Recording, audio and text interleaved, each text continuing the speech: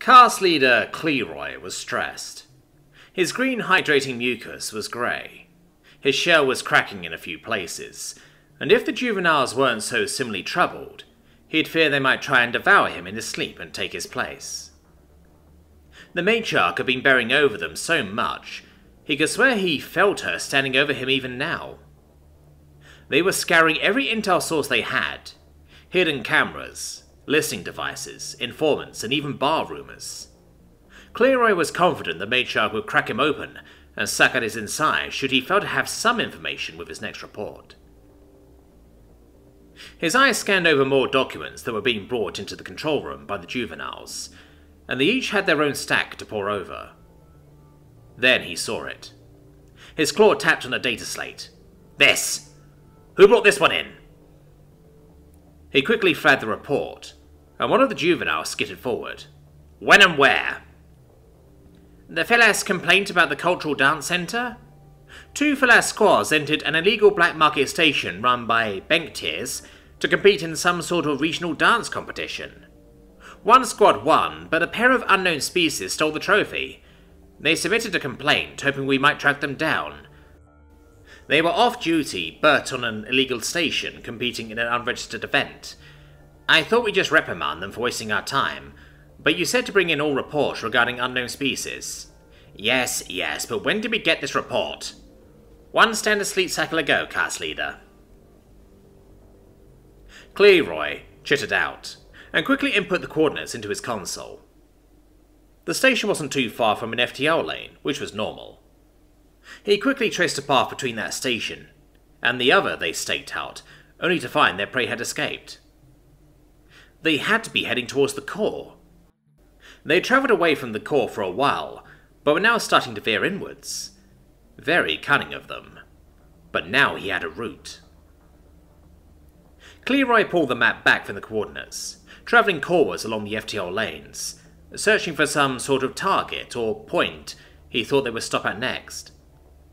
Then his eyes widened for a moment, and he smacked the console with his claw. "Here! We will focus all our regional hunter-killers here." The juveniles clustered around, and then looked up at him in confusion. "Cast leader? A museum?" Cleroy hissed and clicked, as the juveniles quickly skittered away before he cut one of them open. "Yes!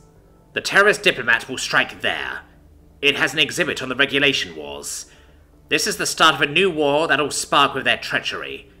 There is no doubt she'll want to attack you with her new bloodthirsty mercenary." Cleroy moved with purpose, scurrying to the communications terminal.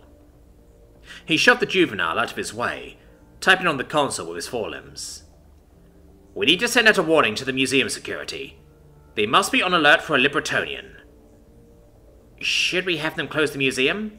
"No. In fact..." His claws paused on the console. "Never mind, we won't warn them." He began to type once more. "We'll instruct all hunter-killers in the area to converge as we move there ourselves. We should make it in another cycle.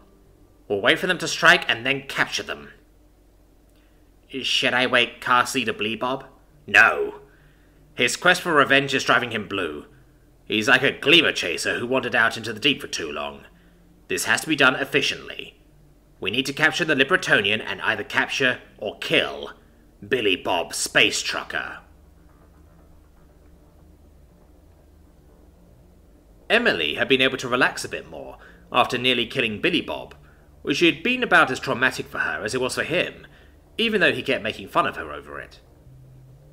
That was just how he dealt with almost dying, it seemed. But as they drove along the FTL lane, his navcom pinged with info on the upcoming system. Mostly they ignored it now, since they didn't need the standard refueling stations.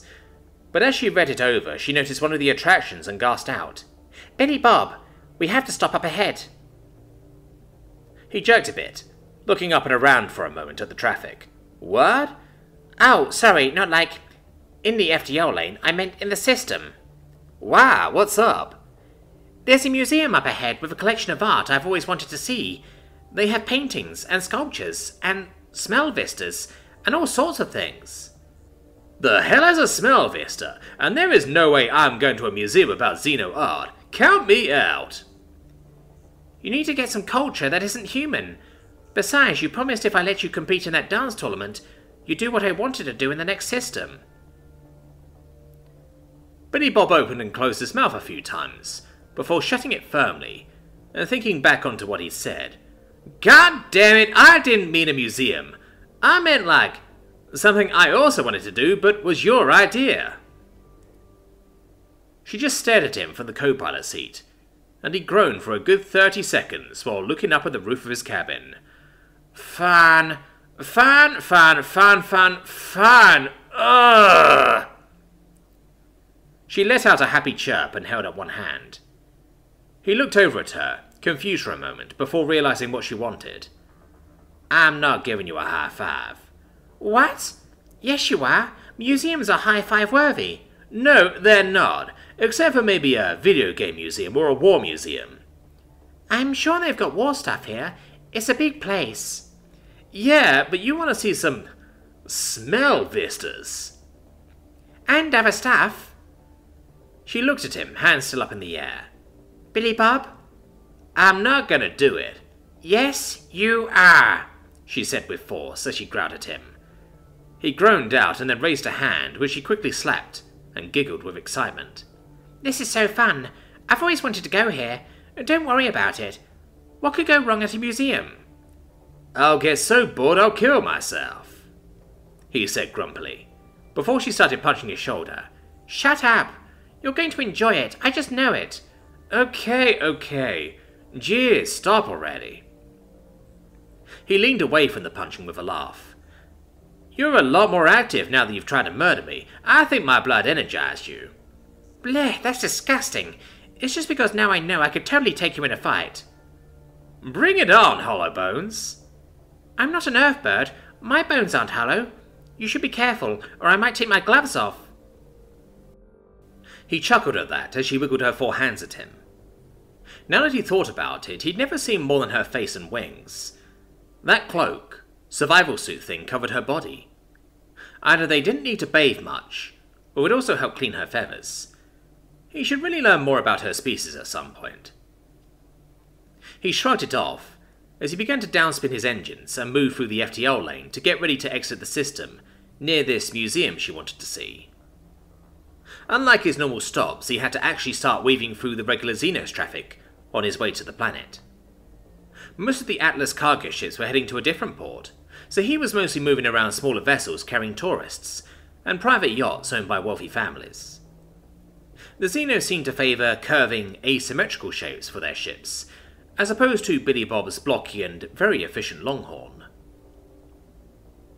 He didn't care for the Xenos designs. They were all form, no function.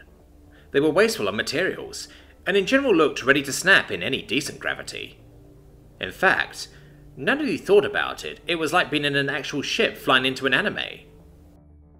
Next thing you'd see was a bunch of giant mechs, sword fighting, where none of the soldiers knew how to let a target. Then he thought back on his fight on the station. Perhaps no Xeno soldiers did know how to let a target. He shrugged it off, as he focused on finding the designated lanes leading down to the correct spaceport.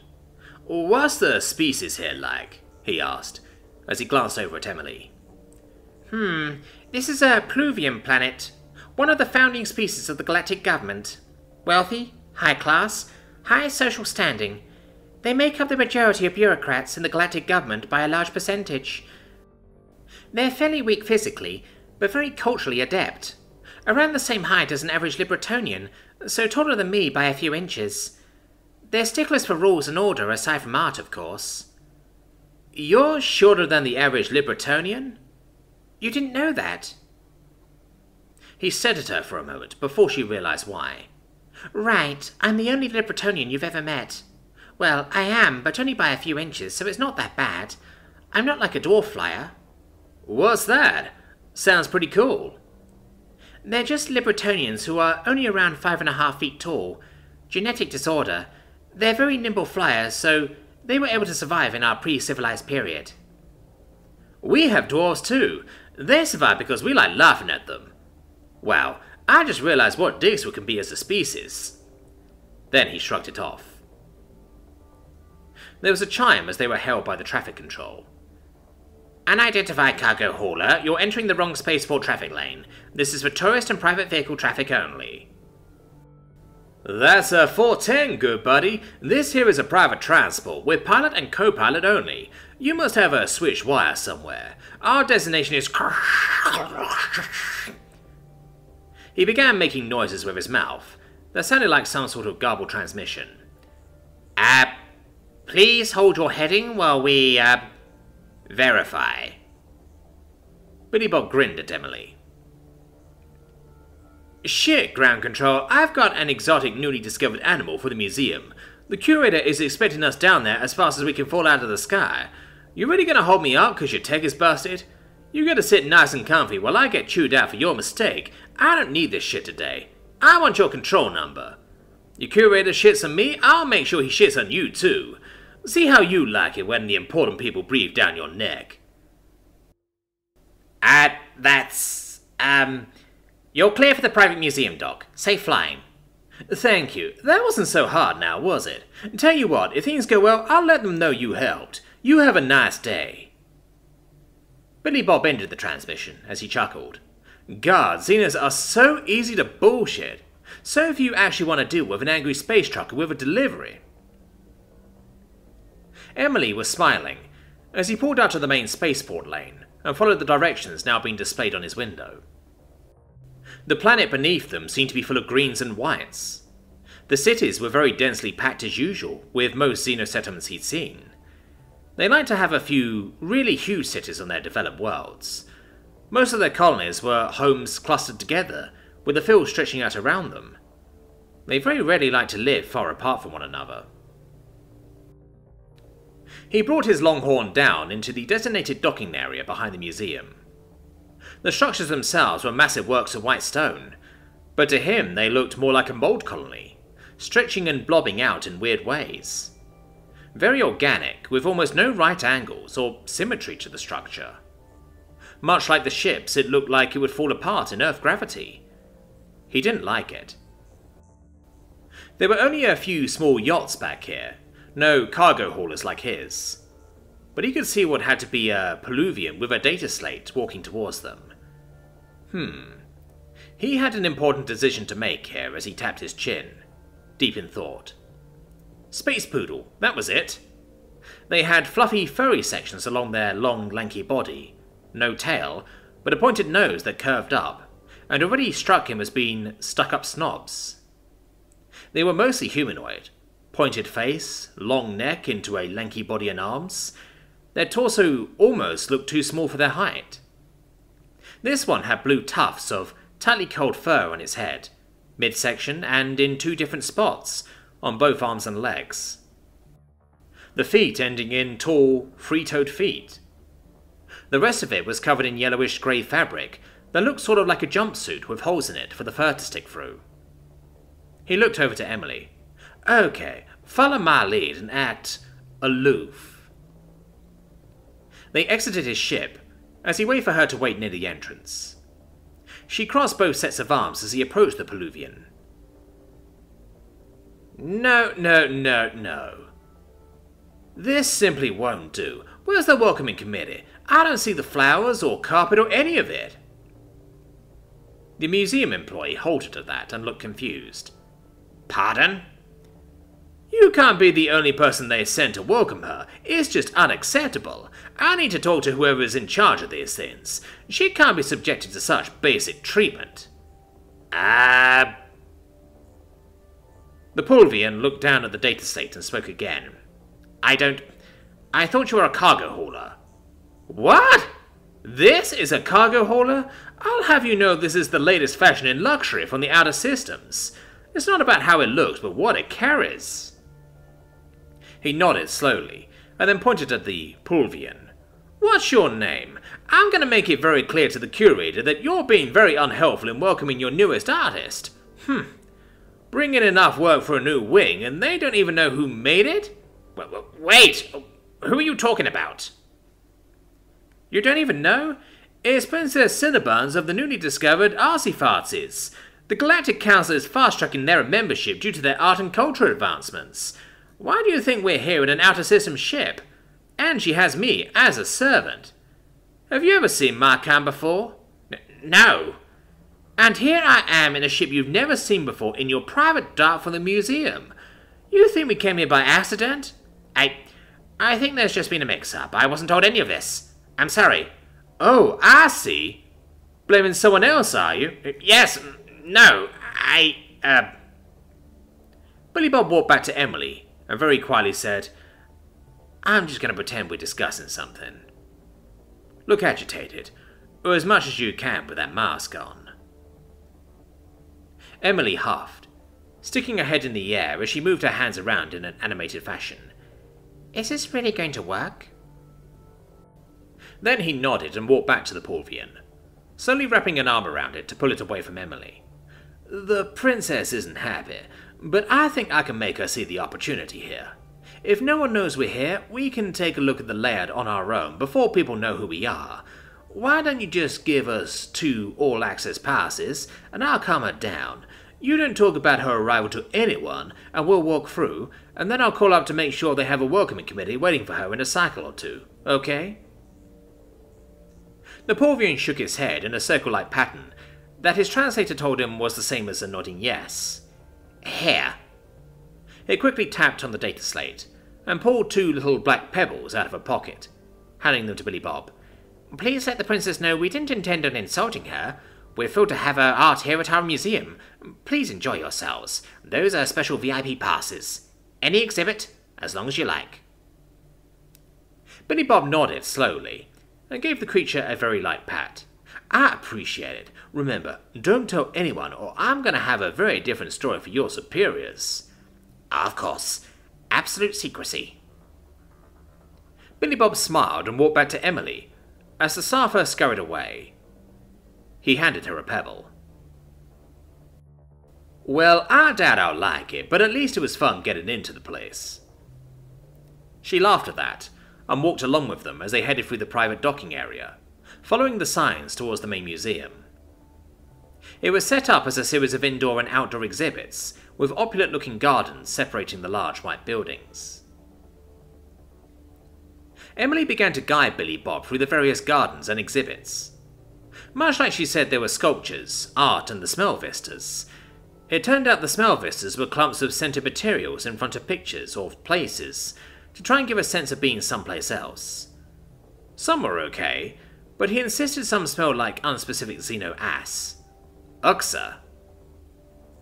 He actually liked the gardens best so far. Looking at Xeno modern art was rather underwhelming to him, and it was hard to appreciate the craftsmanship of the sculptures when he didn't know what the fuck any of them were supposed to be. As they wandered through the gardens, he pointed to a section where a Greslin in an exosuit that stood next to a display marked exotic and dangerous. A Philaz was wandering over towards one of the plants, looking sort of stoned and mesmerized. The Greslin sprayed something in his face, and he shook it off and quickly walked away. See those plants with fangs? Venus flytraps. They're from Earth. They lure flies in and then snap shut around them and eat them. What? You have a plant that eats meat? More than one, I'm fairly sure. It's a death word after all. That's terrifying and interesting at the same time. Interfine, he said with a nod. Then he pointed to a tree in a glass dome. I forget the name, but that's pretty much a totally toxic tree. Looks nice, kills anyone who sleeps under it. Emily couldn't believe Earth had so many plants that would harm creatures. Plants? And that didn't include the ones that were simply poison. In fact, the majority of the exotic and dangerous plants were from Earth. From what Billy Bob was telling her, they didn't even have all the real dangerous plants he could think of. But here they had at least 5. How could a planet house more than 5 dangerous plants? Billy Bob laughed when she asked that, and caused a bit of a scene as the Xeno stared at him. The way he laughed in that loud, boisterous manner was somewhat intimidating to the more peaceful species. It sounded menacing and predatory to the mostly herbivore species. They were moving on when they found an exhibit on pre-FDR species. He gasped and pointed to a picture that was guiding people to the exhibit. "That's the Voyager! That's the Voyager! They found it! We went back to try and track it down with our jump drives, but never could locate it. They must have taken it during all that span on our music." Well, it's unlikely that the Benktiers were involved with taking anything besides information. They listen to radio signals and watch species to see if they'll likely be good trade partners. It's illegal, of course, since the government doesn't want to risk early contact, but it's pretty easy to steal radio signals and the like without getting caught. "Oh, well, whatever. It's the Voyager." He dragged her along, pointing and marvelling at some of the artifacts they had from various young species. But when they came to the section on humans was when he got really interested. His translator was playing the recorded messages that were broadcast as he touched various exhibits. "This is Earth, a supergravity death world with incredible levels of water. Many dangerous plants from this planet can be found in the exotic and dangerous plant exhibit outside. At the time most of the artifacts were found, the planet rests in a perpetual state of war. The species inhabiting it is brutish and simple-minded." He laughed. "Two great clans are competing over control over what little land there is. They use missiles filled with uranium, plutonium, and hydrogen, arranged in such a way as to split atoms in an uncontrolled fashion, which leads to massive radioactive explosions. The species is not expected to last more than 20 solar cycles." He laughed again. "In accordance with standard galactic surveys, we have taken pictures of their society once every 50 solar years, up until they first launched an object into space. After that, we surveyed once more, collected these artifacts and left them in isolation. We plan on returning after 100 solar cycles to collect more artifacts from the radioactive remains of their decaying ruins." "They either forgot to do that or were disappointed we aren't dead and pretend we are," he said with a laugh, and then pointed. "Those are pictures from old Earth." He began to look at pictures of sailing ships and towns that had been taken. "This had to be like the 1600s. They aren't close enough to really make out specifics, but still." He ran down the long corridor looking at pictures before stopping. "Emily!" She caught up with him, looking at a grey, cratered landscape, some sort of metal and foil contraption in the background, with a red, white and blue flag in front. The caption below said, "Landing site of first human moon mission." Then he gasped, as he saw a sign pointing towards the artifacts. The first one said, "First human object in space." Sputnik! How did they manage that? The exhibit was fairly empty, so he didn't have to worry about disturbing anyone as he walked into the large room and then gasped, "No fucking way!" Emily stepped in and looked up at some sort of pointed rocket with him. On the side there was some sort of red field with a white circle and some strange black squiggle on it. The NASA's did beat everyone to space. Everyone figured there was no way. This is huge. Wait, but do I want to tell anyone? They were dicks. He looked at the remains they'd found in the ship. A dead pilot, a black uniform, black pressure suit that had failed, some sort of gun. An MP-44 and ammo. Why the fuck did he have that in space? Was he expecting to shoot space monsters? Ooh, a real Luger. He was pressed against the glass as he looked. Who are the Nazis? They were a bunch of not-Americans who hated Jews and gays and gypsies and everyone who wasn't exactly like them. They were total dicks, but they were really good engineers and fighters. They were sort of like those enemies you really, really hate, but kinda respect because they're so fucking tough. Like Russians, but beer and engineering instead of vodka and general drunkenness. Did you guys have anyone like that? Oh, we're sort of that to the rest of the galaxy. No shit. Well, you don't genocide people, do you?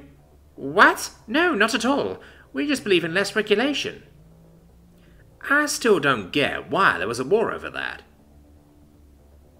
Then he finally walked down away from it, to see the voyage he'd first spotted the picture of. This was the first thing we made that made it out of the system. He started reading what they knew about it and discovered something. They didn't find the record. How could they not? Jesus, that means it's still in there. He was pressed against this glass as well, staring at the Voyager. It's right there, Emily, the golden record. He looked around then and tapped the glass. Think it's got an alarm? Yes, I think it's got an alarm. Ugh. This isn't over. I'm gonna make them give me that record. That's part of human history. It doesn't belong in a museum. Billy Bob, you can't just demand one of the museum pieces. Yes, I can. The lazy fucks didn't even look into the Voyager and find it. He walked out to the exhibit area, ignoring the artifacts from other species, but then stopped as he saw a large, rather busy exhibit filled with tourists. The top was marked, The Regulation Wars. Billy Bob stopped, and Emily slowly stepped behind him, trying to take up as little space as possible. Billy Bob, let's go. I need to see this. It just doesn't make sense to me. He began to walk through the exhibit. There were artwork pieces on either side. The founding of the council, ass faces, space poodles, fleckos, some sort of space gerbil, those exosuit corps, and the Libertonians. He couldn't help but notice the Libertonian was cast in the shadows and looked evil. Then there was the massive painting called Betrayal. Libertonians in strange suits were charging some sort of meeting, shooting the other species, setting fire to the building around them. One called The Fall, which showed Libertonians in those suits falling from the sky, as the other species looked heroic, shooting at them. Finally, there was Victory, which showed the other species standing around two now suddenly small, bent and subdued Libertonians signing some sort of document. This tells me nothing, Billy Bob muttered, even as tourists crowded around the wall-sized paintings. He found a segment past it that actually seemed to have info. He started to read the history presented there. There was a disagreement over the council. The Libertonians thought they should encourage species to aspire for greatness and remain free to develop on their own. Introduction to the council was to be voluntary, and primarily it would work as a trade union, an alliance to stop unnecessary wars. The others felt the council should begin regulating species, making sure that none grew too great or powerful in multiple ways. Those who didn't join the council would be pushed to the side and marginalized, left to stagnate without the galactic economy and technology, to start policing their laws as applied to all species where they saw fit. When the Libertonians disagreed, they moved to leave the council and start their own organization. The rest of the council told them leaving the council was an act of war, and the Libertonians attacked first. The Libertonians struck deep into various systems and sued for peace early on, but the Asshole Empire convinced the other to keep fighting. After that, it became a war of attrition, and the Libertonians were outnumbered very significantly. He read up on various battles, noting that the council races always lost at least 5 times as many people, and often far more. He also noted the council races would often make and break ceasefires to gain advantages, yet they didn't engage in total war. They leave infrastructure intact and stay away from population centres. It seems Xenos kept industrial zones far away from residential. A galaxy without the concept of total war. Even so, in the end, the Libertonians were defeated. He read the terms of surrender. It seemed like the council took a very heavy hand against the vanquished. They were no longer a council race, couldn't trade, couldn't travel, and couldn't have a military ready. Plus, just one colony off-world from their home planet. He realized why she wore a mask now. Almost no one had seen a live Libertonian in hundreds of years. Then, he stepped past that and gasped. There, behind a gleaming force field of some sort, was a tall suit made of metal, wings up and extended as if in flight. It looked like a massive Libertonian. The upper arms ended in claws, while the lower arms had some sort of energy weapon attached to them. The legs ran down into massive metal feet with 4 claws, 3 spread out on the front and 1 on the back. Is that an exosuit your people used in the war? Yes. One of the elite units will wear suits like that. You fit into it and sensors adjust the padding inside to your size. The suit was at least 9 feet tall. It's gorgeous, Billy Bob muttered as he looked up at it. He saw the diagram next to it that showed a Libertonian male. Larger than Emily, but not by very much. It had somewhat larger arms, and the legs ran down into a pointed foot, with 4 claws very similar to the suit. The downy feathers ending halfway down the calf, and turning into tougher, leather-looking skin. But then he noticed their fingers ended in long, razor-sharp-looking talons. He looked over at Emily, and her hands, as she caught his look. We wear gloves to prevent us from stabbing everything we try to pick up or hold. Then, he looked back up at the display, watching a video of a Libertonian in flight. Their large back wings were powerful enough to keep them moving, while they used the gossamer dragonfly-like material between their sets of arms to steer and turn. Then he thought it over. Those legs looked more like something he pictured on a dinosaur, like a raptor, and her muzzle was pointed out straight like... well, not like anything he knew offhand, but maybe a gator? Wait, weren't raptors birds? He gasped. The white feathers and wings had led him astray. They weren't just space eagles, they were flying space raptors. Space eagle raptors. Think that still works? He asked as he pointed at the suit.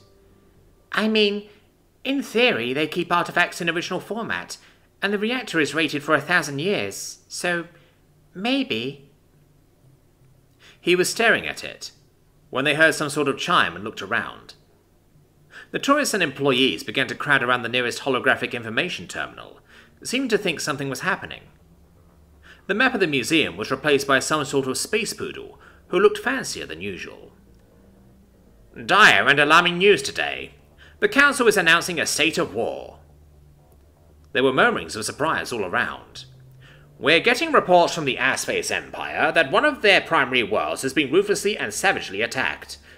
A new species known as the Americans has attacked their planet without an official declaration of war. The Airspace Empire is claiming this attack was unprovoked and completely against all council ethics. The Prime Matriarch insists these are mercenaries, hired by our old enemies, the Libertonians. They call upon all council races to join them in a war against the new threat. An emergency session of the council has been called. In the meantime, they advise citizens to be on the alert for 2 highly dangerous terrorists. There was a picture that came up of Emily in her mask and suit, and Billy Bob, made from security footage. Emily gasped as the tourists around them turned and looked, but as she looked at Billy Bob, he was running over towards the display with the battlesuit. He picked up one of the exhibit signs and swung it, smashing it into the field generator on the side. There was an explosion as the device crackled and spluttered. The shield faded as the exosuit cops began to charge Billy Bob. Emily, get in the suit. We're going to take the gold record and get the fuck out. And so ends another chapter in the adventure of Billy Bob, Space Trucker.